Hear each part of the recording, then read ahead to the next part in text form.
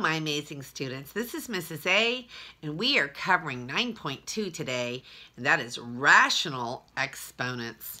So these cool little things are fun to play with.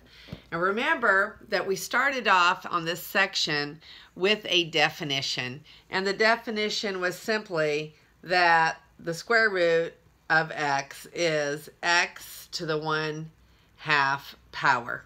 Okay, so basically we can change from our radical form to our exponent form, and we should be able to go back and forth between these two. Now, when we have it in this exponent form, we mean that the 2 is the root, because this was a square root, and the exponent on the x here is a 1. So it's x to the 1, the square root of x to the 1, and when we turn it into a rational expression, it is rational exponent, it is x to the 1/2. So 9 to the 1/2 means the same thing as the square root of 9, and the square root of 9 is 3. 27 to the 1/3 is the same thing as the cubic root of 27, and the cubic root of 27 is 3. Now notice, this negative is on the outside. Remember, the exponent applies only to the number or the variable right before it. Unless the negative is in a parenthesis, it is not included. So this is the same thing as -1 times 16 to the 1/4. Okay, these are equivalent statements. And 16 to the 1/4 is 2, because 2 to the 4th power is 16. So this part here is 2, and then -1 times 2, my answer would be -2. And the last one on this page is 32 to the 1/5, which is the same thing as the 5th root of 32, and the 5th root of 32 is 2, because 2 to the 5th power is 32.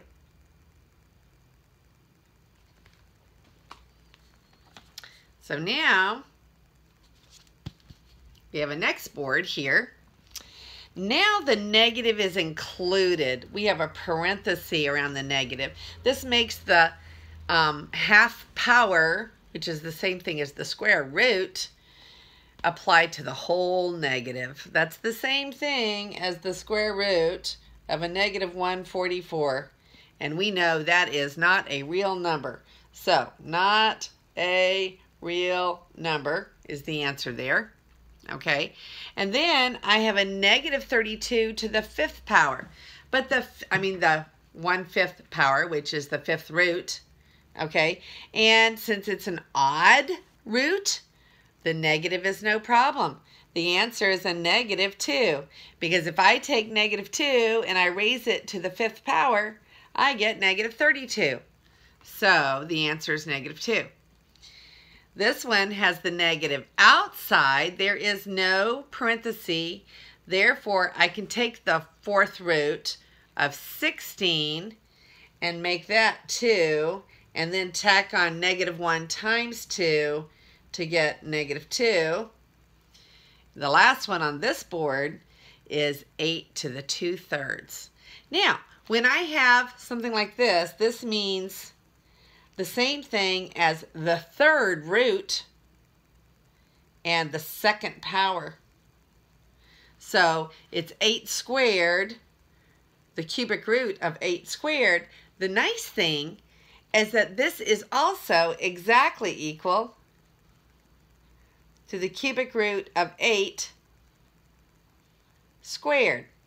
Okay, it does not matter whether we square first and then take the root, or whether we take the cubic root first and then square.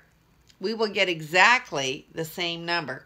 Okay, so the answer is going to be the cubic root of 8, which is 2, and 2 squared is 4. If we had done it this way, it would have been the cubic root of 64, and the cubic root of 64 is also 4. So we are free to do it in the order that we would like to do it in. That's very nice.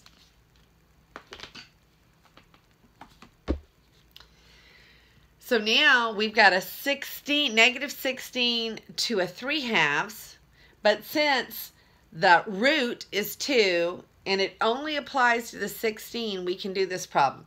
This is the same thing as -1 times the 16 to the 3/2. So that's the same thing as negative outside the radical, the square root of 16 to the 3rd. Oh, but that's a big number. But remember, it's not going to matter whether we put the 3 there or whether we do all of this first and then put the 3 out there, which is what I'm going to do because it's faster and easier. So the square root of 16 is 4. 4 cubed is 64, and then I multiply by a -1. So I get a -64, and I've run out of room on that problem. So -64 is the answer on that one. Okay, now I've got the negative inside the parenthesis. I have an even root, therefore I have to say not a real number. Okay, then I come down here. I've got an odd root, and it is only applying to the 32. There's no parenthesis here. So I'm going to take the 5th root of 32. The 5th root of 32 is 2. I'm going to raise 2 to the 4th power to get 16, and then I multiply by a -1 to get -16. The last one on this board is -125 raised to the 2/3 power. Okay, so the cubic root of a negative is no problem. The one in the denominator of the fraction is the root. Okay, so I have a cubic root of -125, which is a -5, and then I square a -5 and I get a positive 25. And that is the answer on that board. Now we're going to begin talking about negative exponents. Now remember, when we were dealing with negative exponents before, if we had x to the -2, x to the -2, that was the same thing as 1 over x to the 2. Okay? And if we had a fraction, x over y to the -2, then since the whole fraction was raised to the negative power, we would flip the whole thing over. Not just one thing moved down, we would flip the whole thing over and we would get y squared on top and x squared on bottom. So remember those two rules that we've done before way back in our exponent chapter. And now we look at 9 to the -3/2. That's the same thing as 9 1 over 9 to the 3/2. Okay, 1 over 9 to the 3/2. Well, when I look at 9, the square root, that's the root, that's the power. The square root of 9 is 3, and 3 cubed is 27. So the answer to this one is 27. Usually, not always, but usually it's easiest and you'll keep your numbers smaller if you do the root and then the power. And remember, we can do them either way we want, and we will get the same answer. All right, so 81 to the -3/4. We're taking the 4th root of 81. The 4th root of 81 is 3. And so 3 to the -3 would be 1 over 27. Or we did the negative, I did the -3 later. Or we could have just flipped it at the beginning and made it 1 over 81 to the 3/4. And I would have still gotten 1 over 27.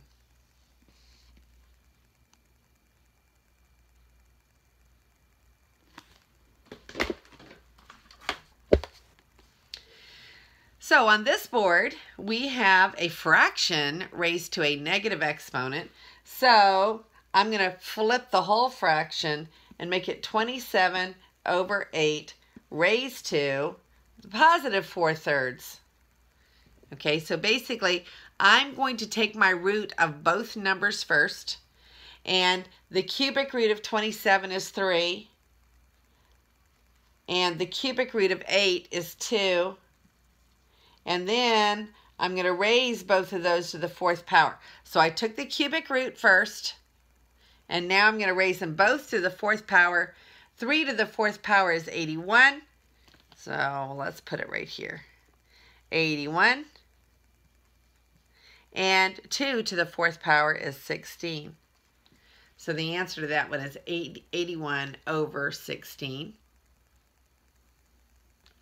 Then we have negative 2/3 again. So I can either, think of this as 125 over 1. Think of it as a fraction and flip the whole thing. But that's essentially what we do. So basically, this is going to be 1 over 125 raised to the 2/3. Okay. The cubic root of 125 is 5. And then 5 squared is 25. So we're going to get 1 over 25 for that last one there. Now we need a new board. All right, before I go on, I found one error. I had gotten to that point right. This was in one that was like the 2 boards back. 9 to the negative 3/2 is 1 over 9 to the 3/2. I had that right, but then when I simplified it, I put the answer was 27. It's really 1 over 27. So please correct that in your notes. I'm sorry. All right, so we have a negative, and remember the negative in the front is not going to affect this evaluation here because the negative is not inside the parenthesis to make it acted upon by the negative 2/3. So I'm going to just say 8 to the 1/3. Basically what I'm doing is I'm writing this in my mind as negative 1 times 8 to the 1/3 raised to the negative 2 power. Okay, so I'm writing it as I'm breaking it up and doing the root and then the power. Okay, now I could, at the very beginning, flip the whole thing over and do it that way. It really doesn't matter. They're both correct. So I'm going to go ahead and do it this way. 8 to the 1/3 is 2. So I'm going to have 2 to the negative 2. And 2 to the negative 2 is going to be 1 over 2 squared, which is 1 over 2 squared, which is 1 over 4th. But I haven't taken care of this negative 1. So I've got 1 over 4th times the negative 1. So my answer is negative 1 over 4. This one, my negative is included.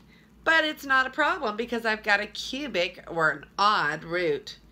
So if I write this as negative, let's go ahead on this one. See, we did it a little differently this one. Let's go ahead and flip it this one. This will be negative 27 and flip it down underneath. And then it's to the positive 2/3. We'll just put that in there. It doesn't matter because 1... So we can write it like that. 1 over negative 27 to the positive 2/3. And I could even write it like this.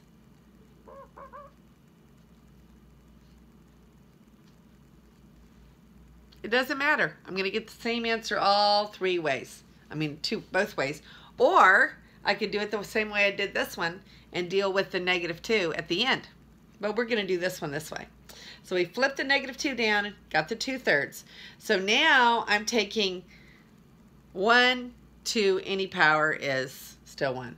But negative 27, the cubic root of that is going to be a negative 3. Negative 3 squared is going to be 9. My answer is going to be 1 over 9.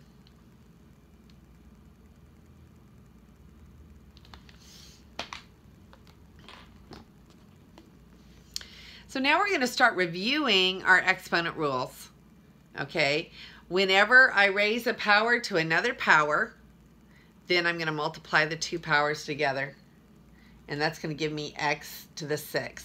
And you can see that that should be true, because isn't x to the second cubed going to be x squared times x squared times x squared, which is going to give me x to the 6th. This one, I'm multiplying like bases together, so I should add the two exponents together.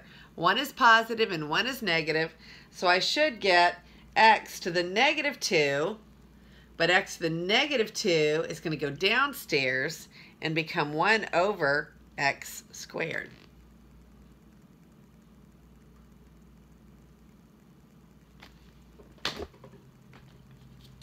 Division of like bases, we're going to subtract the exponents. So we're going to get b to the 6th, and that is positive, so that would be the final answer. And when here I'm raising a power to another power, I will multiply these two together and get 3 to the 12/5. Okay, and 3 to the 12/5. Basically, there is no perfect root. So I could leave it like that, or if I was going to simplify it, see, the 12/5 is more than 1. Okay, so I can think of this and break it apart into, so yeah, I would break it apart because this is over 1, and I would say this is the same thing as 3. 12 divided by 5 is 2, with 2/5 left over.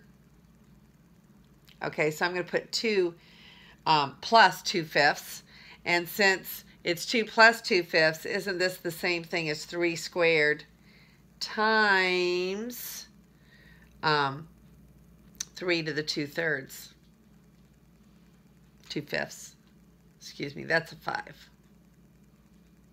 And 3 squared is 9.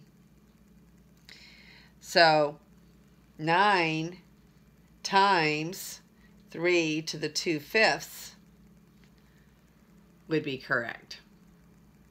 This is correct, but it's not completely simplified. I've got 9 holes in there.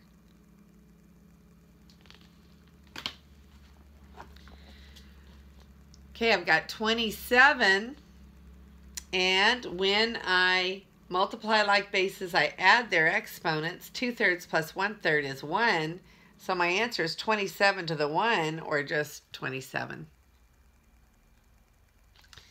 This one down here is going to be 4. When I divide like bases, I subtract their exponents, so I'm going to get 4 to the 6/3, and 4 to the 6/3 is 4 squared, and 4 squared is 16. That's not a square root, that's a box for the answer.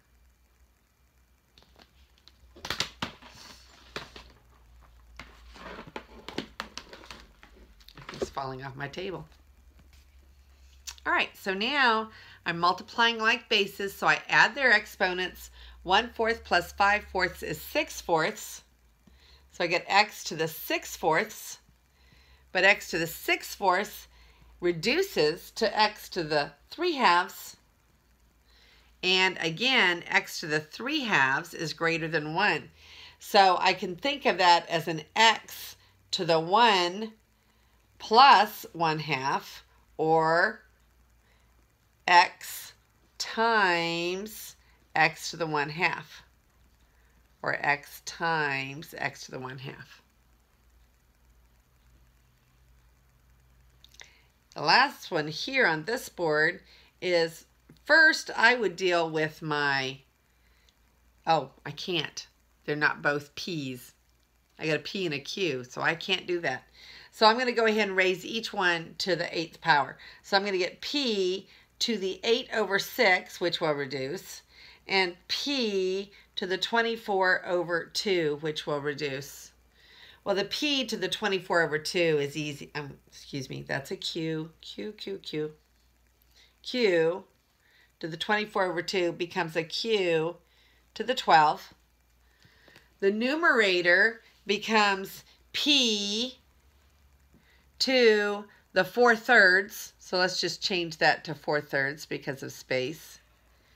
And p to the 4/3 is a whole p. And so basically that's 1 plus 1/3 of p, or p times p to the 1/3. And we start a new board. Okay, I'm going to bring 3 of those back again. This is correct, but they left the answer in this form. I don't consider this form as simplified, but they apparently do. I don't know what your Connect math will do, because if I turned this back into a radical form, it would be the 5th root of 3 to the 12th. Okay, so the 5th root of 3 to the 12th is definitely not simplified in radical form, but they're considering that the final answer in this form. Okay, I would break it up into 2 2/5 and have 3 squared times 3 to the 2/5, which is 9, 3 to the 2/5. I would have done it this way. They're calling this the answer. So I just wanted to bring that to your attention. I don't know what your Connect math is going to do. Okay. Let's look at another one. Okay, we did this one. They considered that the final answer. I would not have considered it the final answer. I would have broken it up into x to the 1/2, and that would have been a whole x times an x to the 1/2. They're calling this one simplified. Okay, so I'm going to count it right on your test either way. But I wanted to bring it back to you because I didn't know what Connect Math was going to do to you there. And again, they considered this one finished, and they did not break the 4/3 up into a p and a p to the 1/3. So I would, again, count both of those answers correct on your test. So now we are doing some more exponent problems, and I'm going to go ahead and leave the answers the way my student guided notes are leaving them, because they are consistently leaving them with the numerator bigger than the denominator and not going on and simplifying them. So I'm going to go ahead and follow suit, do it the way the book is doing it. So this one is, we have 2 that are already cubes, and I'm going to go ahead and take care of those, because if I subtract 2/3 minus 5/3, I get a -3/3. So h to the -3/3 is really just h to the -1 times h to the -3/4. And when I multiply, I add the exponents. So I can change this into 4/4. So I've got -4/4 minus 3/4, because I'm adding them together. And I wind up with h to the -7/4. But we are supposed to leave these with positive exponents. So this would be 1 over h to the 7/4. Okay, now this is the way they're leaving their answer. The other way that I would accept it, if you went ahead and divided 7 by 4, you got 1 3/4, which is what you had to begin with here. Okay, so that would be 1 over h times h 3/4. That is also a correct answer. So I will accept it this way and this way. Okay, this one would not be simplified if we put it in the radical form, but they are leaving their answers, the textbook is leaving their answers in this form, so we're going to go with that. But I will not penalize you if you go ahead and do that either. So you have 2 ways you can leave those answers.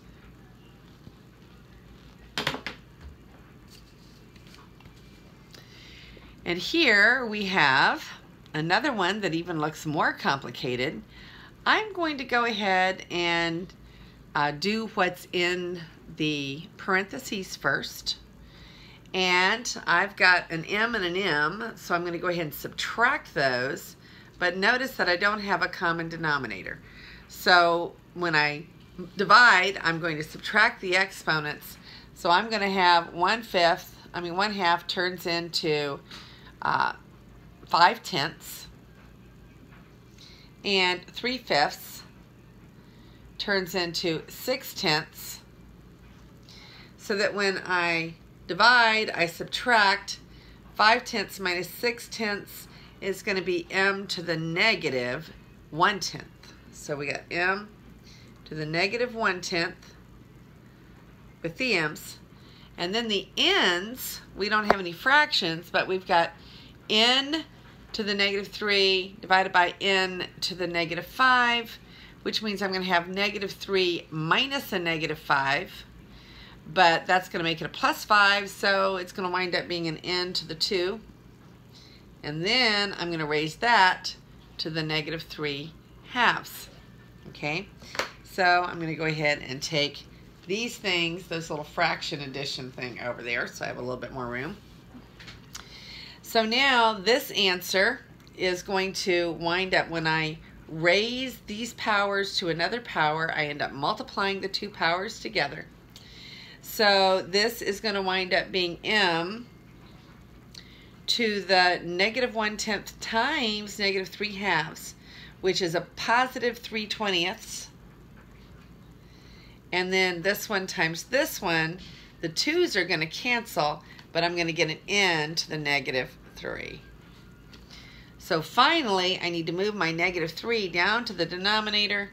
So my answer is going to be m to the 3/2 on top over n to the 3rd. And that is the way they would leave it. But I would not count it wrong if you did m times m to the 1/2. I'm okay with that too. So either one of these. This is the way your book is leaving it, and that's fine. So there you have another problem.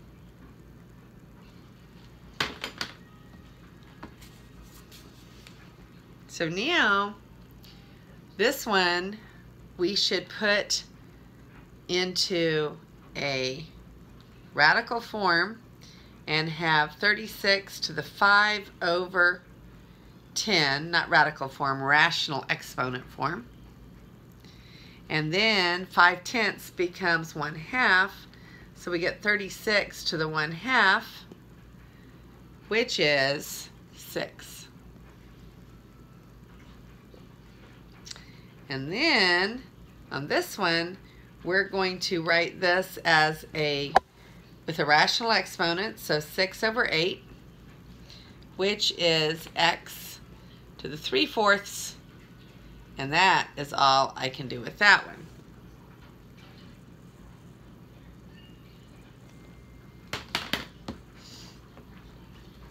So now we have the cubic root of 11 to the 3rd.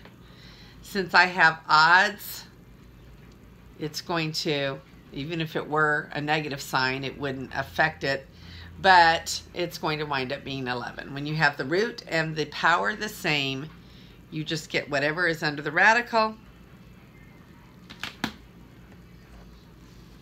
On this one, we've got the 4th root and the cube.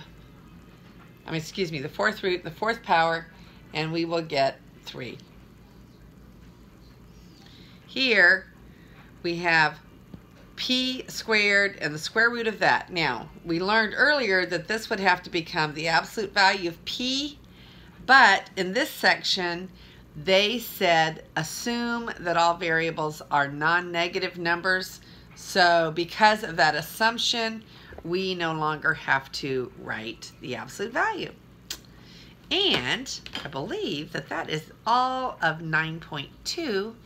And this is Mrs. A, and may God bless your day. Oops, I have one correction on this board that I did before, And I had multiplied this, and I think I had said it was 3 over 20, but when I wrote it, I wrote 3 over 2. That should have been a 20 right there. And that would make this one a 3 over 20 right there. So I made a little typo there with my pen. And that is the end of 9.2.